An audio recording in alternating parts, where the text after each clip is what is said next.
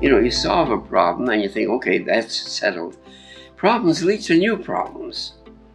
They always lead to new questions.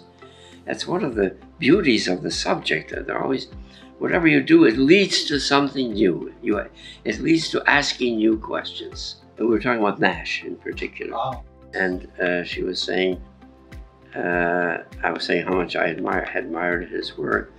And she said, did you ever feel that when you heard about some of his results, gee, I wish I had thought of that?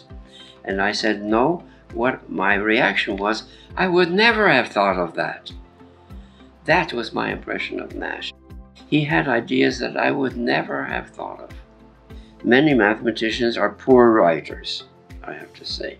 They don't make an effort to make things very clear, unfortunately. There is certainly taste in mathematics, and some mathematicians have very good taste. At one point, at some birthday celebration, or maybe it was a prize celebration for Peter Lax, people were talking about his work, and I spoke about his work, and I said that he has wonderful taste in mathematics. And I also said, it's hard to explain what taste is, but you know it when you see it. And Peter said, yes, like pornography.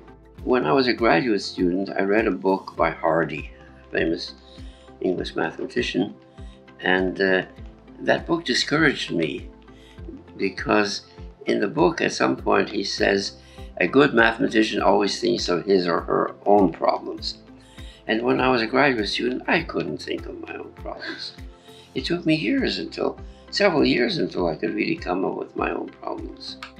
And I always tell this to present graduate students, they shouldn't be discouraged.